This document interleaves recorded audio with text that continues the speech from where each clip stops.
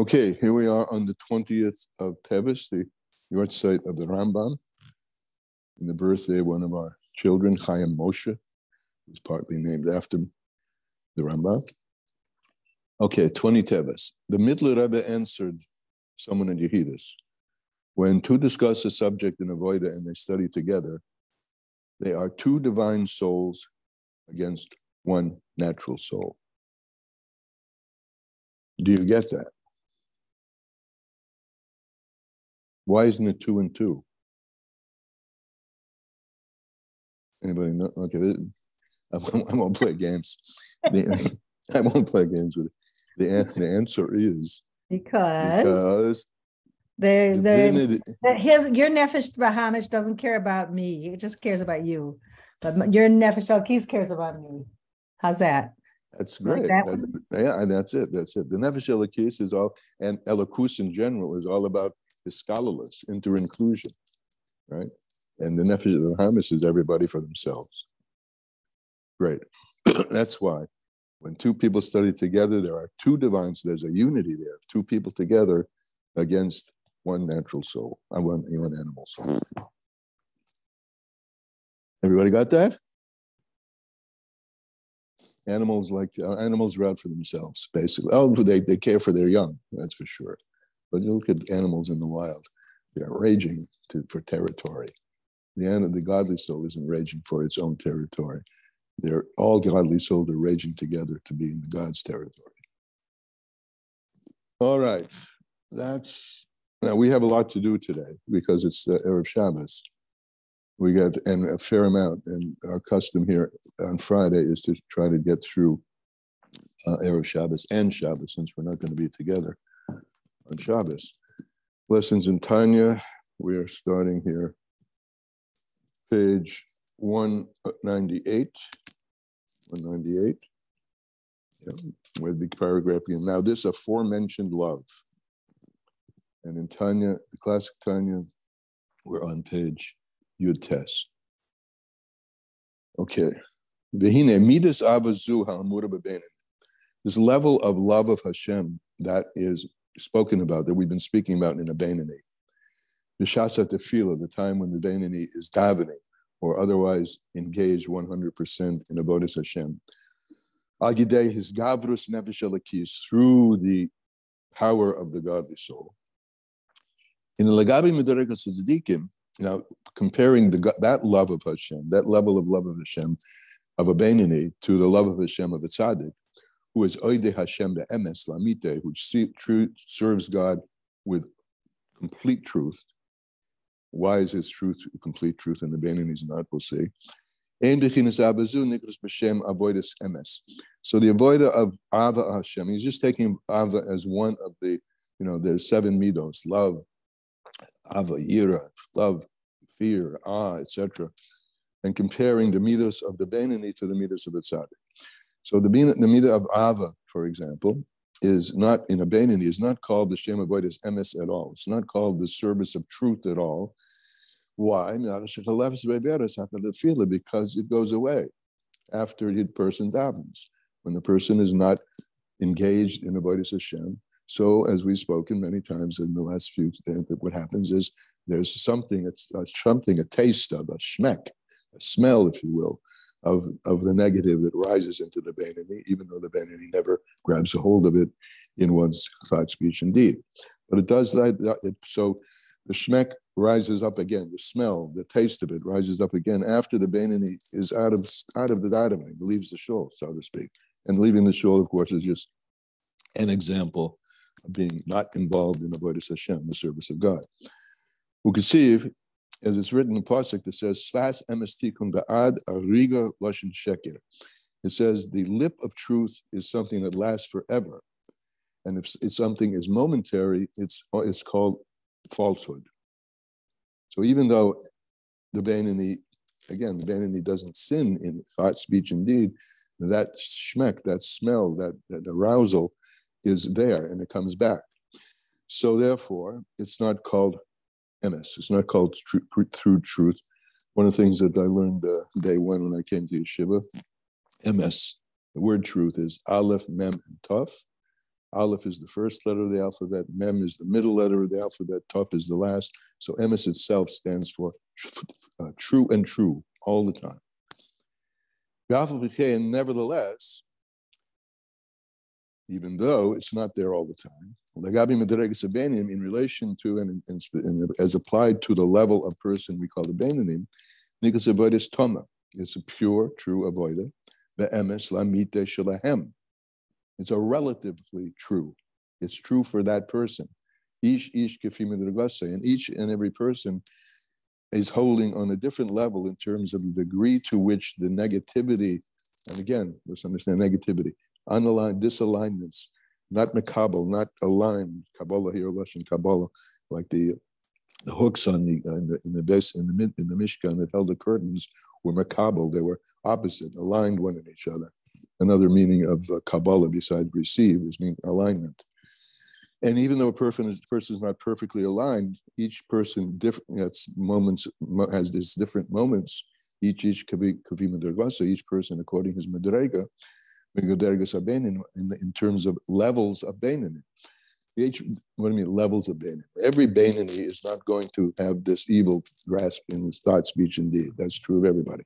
But every Benoni and every one of us has a different struggle in terms of what it takes to deal with that smell that does arise from inside and how we're going to deal with it and which arena that we're going to, something arenas it's going to be easier and some arenas it's going to be harder. But each of us who is a Benoni has that quality of not entering thought, speech, and deed, but the struggle is different. Okay, so so since it doesn't enter into the person's mind, so the Alter Rebbe calls that ava, that love of Hashem, or it could be any yiras Hashem, etc., that the Benoni has in tefillah. Also, sfas emes tikkun la'ad. It's true.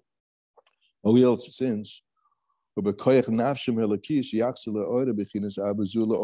the Benoni can always grab onto that power of the Benoni's godly soul and bring that love and bring that posture of complete alignment with Hashem in thought, speech, and deed into him or herself. This gavrusa b'shas tefillah, by strengthening oneself in the time of davening, fighting off those devorim b'telim, those thoughts that want to keep you away. The Benoni is in a constant struggle. And the arenas may be different and the degree of struggle may be different from person to person, but he's in a constant struggle to suppress that smell, that trace that rises up into the mind. The Benoni has a struggle each and every day. And the Benoni gets ready for the struggle, for preparing for, one of the ways we get ready to daven is by learning Hasidus before daven. I mean, it's one of the things, in the non-Chabad yeshivas or in the Litvish yeshivas, that learning comes after davening. That's learning of Gemara. But learning Hasidus is not in that class. Learning Hasidus is a preparation for davening, is a preparation for prayer. So every Benoni has their way of preparing in order to do the battle with the Yetzer that the Benoni has to do every day. Each and every lechol nefesh kefi al ercha u'mederega. Each the Benoni according to his or her level. By the way, since we're having this long, we got to get through Shabbos. We're trying. Rather than, I'm probably not going to have a lot of time at the end. So raise your hand if you have something, please, along the way that you're not getting. Please. Now, the midah of truth is the midah of Yaakov. Yaakov is the middle. You have Avram on the right, Yitzchak on the left, and Yaakov in the middle. He's the one that joins things together. That's why it's called the middle kav, the middle line. And that middle line corresponds to an architectural feature of the Mishkan, which was the Reach HaTikun. It was a beam, a steel, I don't know if it was steel, but it was a beam that held the walls of the Mishkan together. Just like Yaakov holds Chesed and Gevurah together in the form of Teferes. So there's this wall in there's this structure with and this wall, this line of of either some metal or I don't know what it was, but it held the balls together. And it went around the Mishkan from one end to the other. It goes from one level to the other. Holds all the boards together, one board to the other, from the beginning to the end.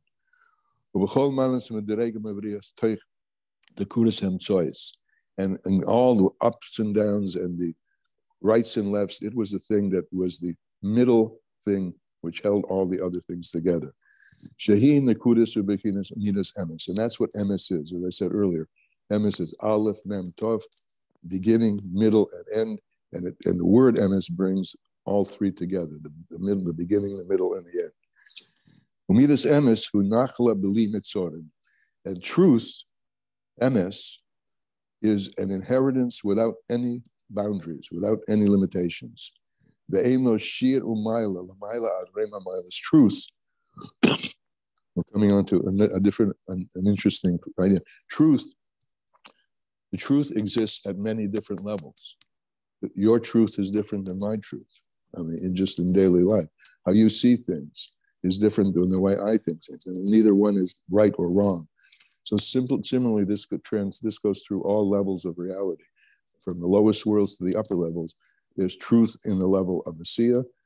Let's just talk about the emes amite, the truth of all truth, which is God himself.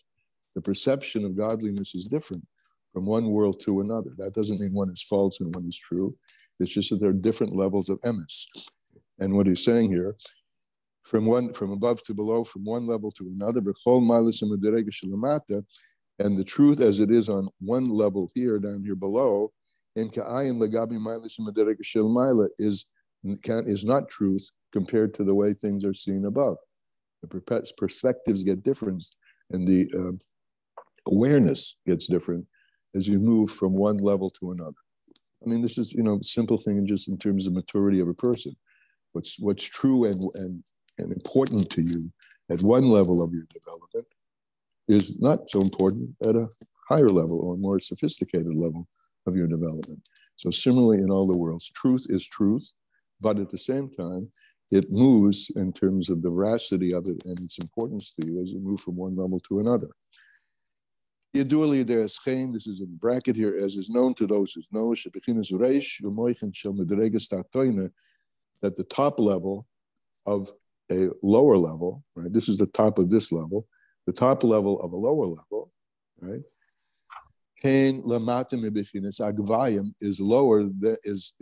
lower than the bottom of a higher level, right? So the head of one level is lower than the feet of another level.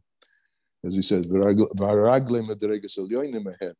the head of one level is lower than the feet of another level, which is higher than it. As our sages say in the Gemara Chagiga, Ragle Chayis Keneged Kulam. The feet of the angels are inclusive of everything. So the feet of there are angels on all different levels. And the point here is that for us, what do we care? What do we care about this is each of us need to know that each of us have a different struggle and a different opportunity and are given different strengths in order to achieve the level at our level of what we call Benoni. Benoni, each of us is going to have different opportunities. Each one is going to have different days and different moments and each one of us is going to be very different. But at the same time, it's emes, meaning the Benoni is defined. However, the struggles may be different and the days may be different. The truth of the Benoni is that whatever the struggle is to connect, that connection is there, is in one's thought, speech, and deed all the time, even though it may not be there in the deeper levels of the soul. I have a question. Yeah. When you talk about angels being at different levels, is it right to pray that all the different levels of angels help? Pray for all of them to help me, because yeah, absolutely. Because then the low can do some of the dirty work. Yeah, absolutely. And that's actually the structure of the angels at different levels. They can, for instance, when it comes to tefillah, davening, The angels, the words that come out of our mouth go into the air, but they don't disappear. They go, in Hebrew, one of the words for air is ruach, wind, right?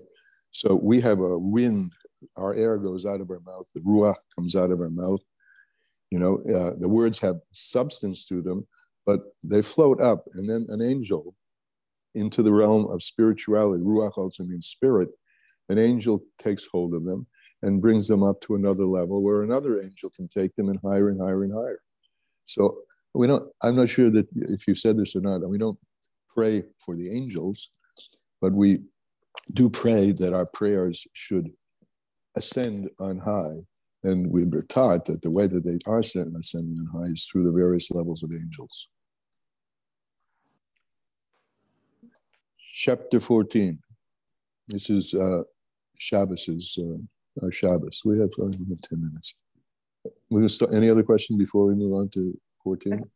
Can I make a comment just briefly? Sure, of course.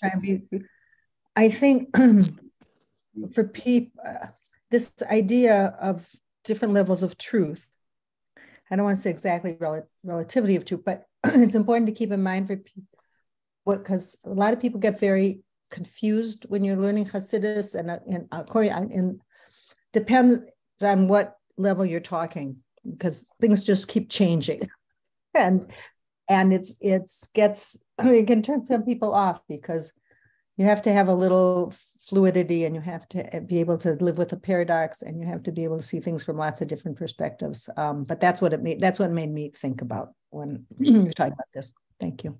Good. All right, we're starting on chapter 14. And again, please raise your hand and catch my attention, because I'm moving here. Now here's something to underline. The attribute, the ability, the measure, the ability to stand as a Benoni is something that belongs to every Adam. Every person can reach this. And after this level, everyone is drawn. Now, this is another thing to think about. Every human being, and certainly every Jewish human being with this nefesh elokis, has an innate, we've talked about this before, natural embedded yearning to connect with Hashem. And that yearning is misplaced, or when people don't know. Let me start this way. When a person has a craving for anything, whether it's chocolate or whether it's to have a relationship with this particular person, right? Or whatever you crave and yearn for, all the cravings and yearnings are ultimately derived from the craving and yearning that we have to unite with Hashem, with the everything, with the allness. So every human being, and certainly every Jew, is innately drawn to this to connect. But not everybody knows what to connect to. And therefore, the connections get perverted sometimes, right? But the person should know every Jew has the ability to become a Benoni, and every Jew is drawn to that desire to connect in that way. Every person is drawn after that. Every Jewish person, Yochol liyes Benoni. Everyone can be a Benoni, b'chol eis u'b'chol shah. And this gets back to the Benoni moments. There are some moments when all of us are Benoni. The moment that we're immersed 100% in avodas Hashem of any manner, davening, as we spoke yesterday, baking challah, whatever it is. If you're there in a mitzvah, you're there in davening, you're there in learning 100% of you at that moment. That's a Benoni moment, because you know that the Yetzer Hara is still, you got one still, you still have one, but it's not in any way entering your consciousness. So everybody can be a Benoni, and everybody can be a Benoni all the time. Because remember, you don't have to despise evil. That's the tzaddik. You just have to block it so that it doesn't enter your thought, speech, and deed. A Benoni ein mois b'ra. He doesn't despise evil, This is something that's given over to the heart. And remember, the moyach is what shoylet alalev. The brain can rule over the heart. The heart doesn't necessarily lose that negative desire. The negative desire is there. It doesn't run up into the conscious mind. So to totally eradicate it, that's something given over to the heart. And not every time is equal. A person can turn from evil and do good in this moment, and maybe not in that moment. In this moment, but other, and one can make those moments more and more frequent. And through practice, the Alter Rebbe says we can make them 100%, that we become Benoni. In actuality, everyone can do that. That is to actualize one's thought, speech, and deed on the side of attachment to Hashem only. In deed, speech, and thought. That everyone has the free choice and the ability to do this.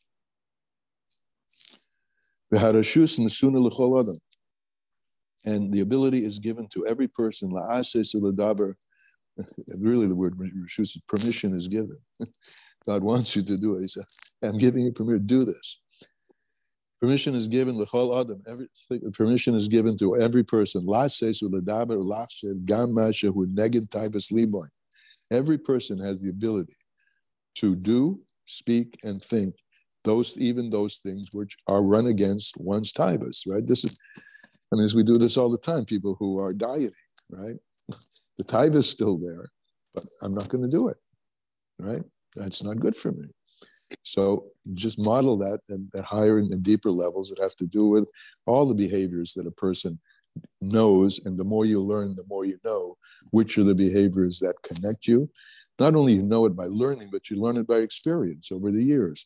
The more you connect, the more you know how to make the connections. And the more you disconnect the thought, et cetera, et cetera. Not only you know how to do them, but you have a taste for that connectedness. So this becomes, as I said a number of times, Hergel Nasa Teves Shenis. Practice becomes your second nature by practicing. So everyone knows what the taivas are, and everyone has the ability to stand against them, the taivas of the heart. The hofchamamish, and to transform them, the desires. Instead of the desire for this, I'm going to will myself to that, and that becomes my second nature, and I develop a will and a desire for that. Right? Just back to the diet. I've been on a few. There are some where, not necessarily about taiva, just things that are not healthy for me, right, or for you. And you know that you shouldn't do them, but you develop an alternative diet, and the alternative diet becomes pleasurable, right? And it becomes pleasurable not only for its own sake, but the fact that you know that this is something you're doing in the name of health and not the opposite of health. Even at the time when the heart is literally craving and desires for some kind of taiva, chocolate, whatever comes to your mind, gashmias, beheter, and it's permissible, or a taiva which is forbidden, chas v'sholem. Every person, the Alter Rebbe is telling us in this chapter 14, every person is yochel isgaver l'asiyah daitem imenu. A person has the ability to turn one's mind away from it, gamri, completely. The Omar, by saying to oneself, and here in the rest of this page in the Tanya begins a long contemplation that a person can make and think like as follows. Say to yourself, and then he writes, Elias Rasha of Filashachas. I don't want to be a Rasha, an evil person. I don't want to be disconnected from Hashem even for one moment. And then he writes, Elias moved over Nifrachas B'Shalom Hashem Echad. I never want to be separated from the one God, B'Shum Eifin, in any manner. As it's written in the pasuk in Tillim, one's iniquities create separation. This is the Indian of the sin. Iniquity is a sin. And what is a sin? Think of it, it's a bad thing to do, right? But the root of it is what's bad about it? The badness about it is that it separates you from Hashem. It creates the disconnect. And the creating of disconnect is an illness on any level, whether it's disconnected. You can't have good relationships with other people, or you can't, in this case, we're talking about having the appropriate relationship with Hashem. I have a question. In my experience with this kind of thing in the past, in a way, it can actually, and correct me if you think it's wrong, but in a way, sometimes doing something you're not supposed to, but talking to God throughout the experience, or like being, you can actually, it's a struggle. Of course, you're trying to get rid of that sin. Eventually it goes away with all the talking with God and everything. But in a way, it brings you kind of closer, because you're struggling so much, and it's like he's with you the whole time, So are you saying the struggle brings you closer? Is that what you're saying? Yeah, I think it's like, you're absolutely right. Yeah, yeah, exactly. If that's what you're saying, you're absolutely right. That's the advantage of shuva. Return. To return, you have to be far away in the first place. And that's the whole, in a nutshell, transforming darkness into light. And in a place where the Baal Shuva stands, even the tzaddik can't stand. You're absolutely right. The negative can be a propellant, propelling you forward. If that's what you're saying, you're absolutely right. Yeah. Do you think that Hashem wanted me to delve into that, that addiction that I had, and maybe just to like? Yeah. No, that's yes. But I'll say yes, yeah. But there's more to be said about that. Sure. Right. Yes. Because nothing happens that is not from Hashem. Nothing. Okay.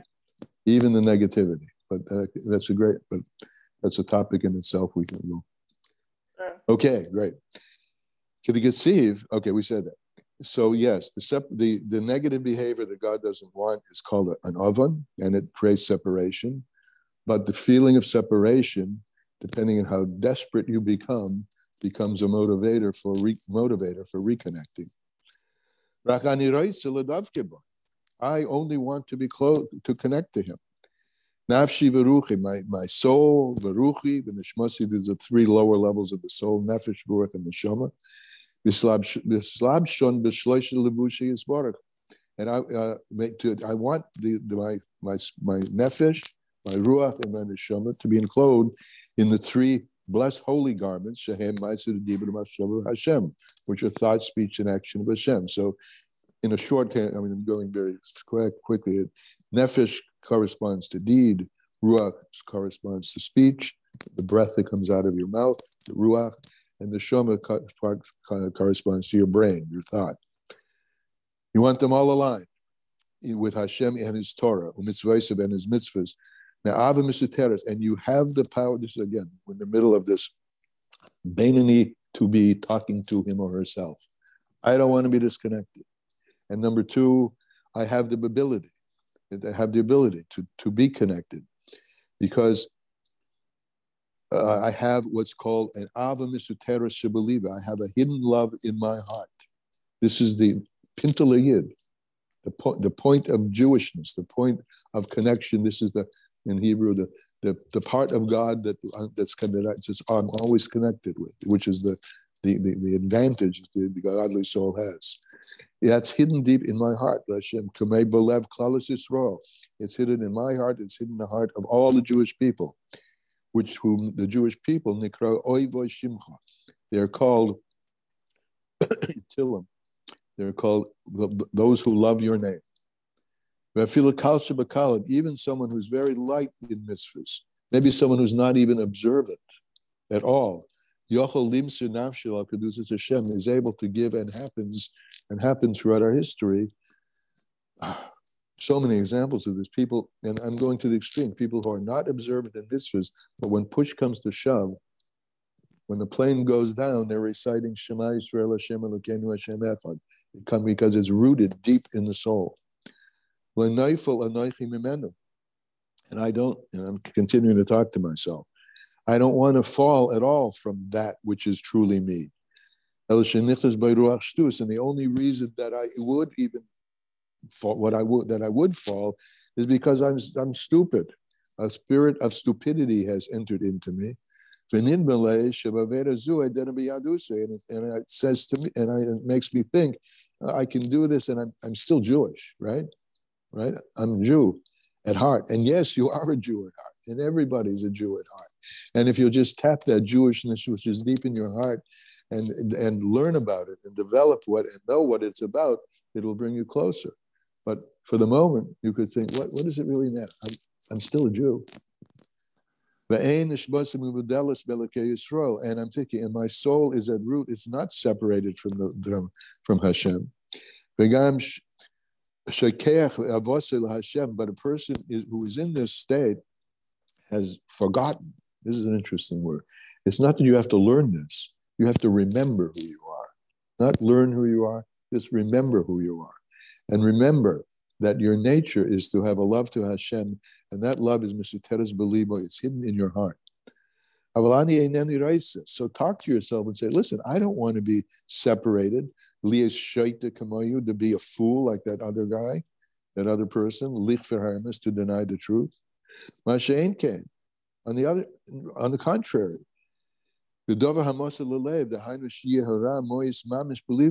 this thing is given to me, that yes, God has put desires into my heart which are contrary to his will, and partly for, as Vera said, partly for us to do battle with them, because when you do battle, you get stronger, right? And those things are in my heart, but that doesn't contradict the fact that even deeper than that, in deeper levels of consciousness than the desire I have for something negative, God forbid, that arises in my heart, is the nefesh elokis, the pinta liyid. And okay, I can't control those things from rising up into some level of my consciousness. I'm not a tzaddik, right? But I can be a full-fledged Eved of Hashem as a Benoni. Every moment of my life can be like that, even though I can't control those things which are given over to the heart. That the evil should be completely despised. Mamish, believe in my heart. Visuni b'tachlis sino, and that I should utterly hate it. Or yafila shalei b'tachlis, like the Tzaddik Gomer, who hates it with a complete hatred and not only suppresses it, and number one, and moves it off the playing field, number two, but transforms it into goodness. Or like the Tzaddik who's not complete, who doesn't hate it with a complete hatred. To be a tzaddik is not something that everybody can do. It takes two things. It takes a great amount of work, by arousing great love to Hashem. And it's also, as we said before, it's something that Hashem grants, a gift, that someone can cross that boundary between a Benoni and a tzaddik, and love Hashem, as a tzaddik does, with a love of what's called the love of delights, a higher level of delights, meaningless, which is like the love that the soul has when it's released from the body and it's in the future world. Future world can be in the neshama after it leaves the body, or can begin the time Techiyas Amesim, which is also called Olam Haba.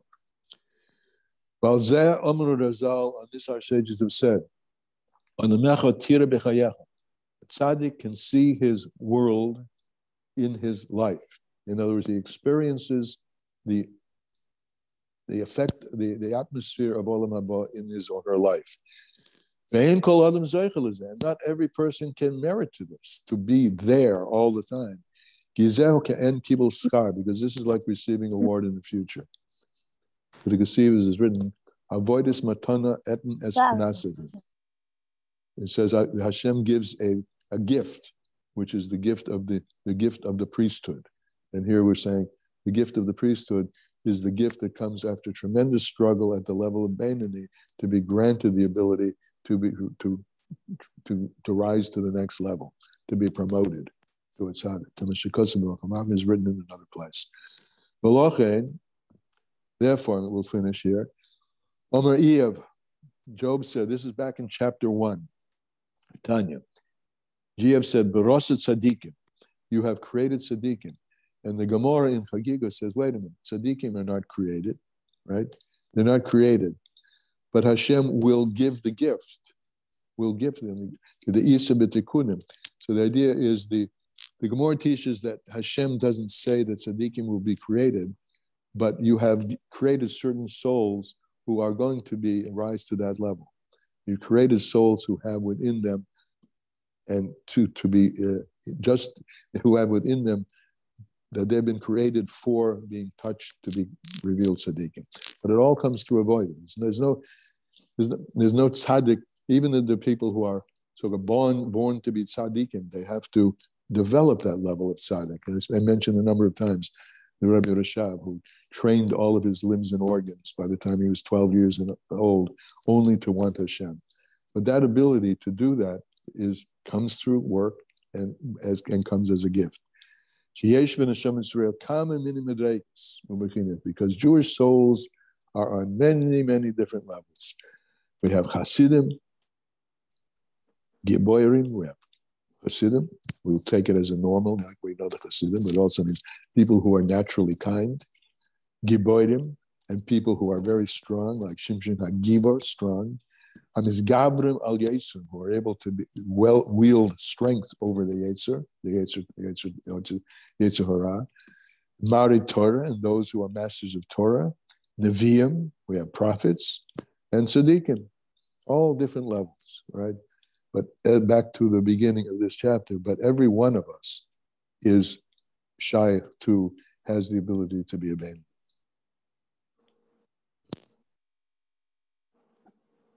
I rest. You did it! Yay! Yeah. we got there. We're 11 minutes over 8, but that's all right. All right. I mean, I'm not in a rush today. I happen to be in Houston visiting my son on his birthday, which is the Rambam's birthday. Oh, wow. Mazel tov. Anybody want to hang out if you have any questions or anything? I mean, the Bechein is right here on the table. Everybody has the ability to be a Benoni. Just exercise, the same exercise that you do when you decide, I'm going on a diet, when you decide I'm going to learn how to play the guitar. You're going to have to go through changes. So everybody can go through these changes and get there. Yeah, I love the meditation in the middle there. And but the question is, in the middle of getting angry, it's not like, okay, Hashem, I can't help myself. I don't want to be separated from you, but I'm so angry. I mean, that doesn't work. I'm angry at I'm not angry at myself. Remember, myself is my nefesh elokis. I'm angry at the nefesh Bahamas, and I'm slapping him in the face. I'm angry at that person over there. I mean, I'm really angry. Yeah, right. But then to say that, I'll do tshuva on this later. That doesn't work. I'm not following you. The idea of being, the struggle bringing you closer, it's not at the moment of when you're falling, not at the moment of separation. There has to be some reflection. I mean, you can't have it both at the same time. You can't do both at once. Both being what? Both being what? Being separated because your conduct is ruach shtus, and getting close to Hashem because you're saying, Hashem, help me. I see your point. Like my question yesterday about anger and at evil things, like having hatred towards the evil. So like if you hate someone, or if you're angry, like you just said, what do I do when I'm angry? I think it is a breakaway from what you want to be, which is like calm and peaceful and attached to Hashem. So there is that separation, I think. You mean you can't be angry and there at the same time? I think that's what you're saying. Is that what you're saying? Yes. Yeah, you can. Sure, right. But it's interesting. Oh. I'm just going to say it's interesting how it backs to Har Yom Yom, right? About the two people, two animal souls and one godly soul, because the state of you want to be connected, so it bothers you, if you want to call it hatred, anger, but it bothers you at some degree if you're separated. So that bother is like a little, like the irritation in the oyster that creates the pearl. So yeah, the botheredness is important, but I guess you're saying, and I agree, you can't be bothered and connected at the same, or moving to connection at the same time. Two hands are up. Sarah Sandler, I haven't heard from you. Your hand is up. Hi, good Erev Shabbos, happy birthday to whichever son it is. Hi. In response to, following what Rivka is saying, that I think for sure anger management is probably some of the most challenging things that we all could face. And I just wanted to offer a thought that sometimes switching your mental activity is more productive than trying to switch your emotional mindset, your emotional set at that moment. In other words, like switch activities, go for a walk, read Tehillim, call a friend. Anything you do, it's sort of like the response of, you could be in the middle of something in your house and somebody knocks on your door. You're actually able to, at that moment, switch activities because mentally you have to address something else. So sometimes it's helpful to actually do that yourself, even if you're by yourself. Just make that switch. So it's just nice. Rivka, your hand is still up. Are you wanting another shot? Oh, Reza, your hand is up. Okay. Yeah.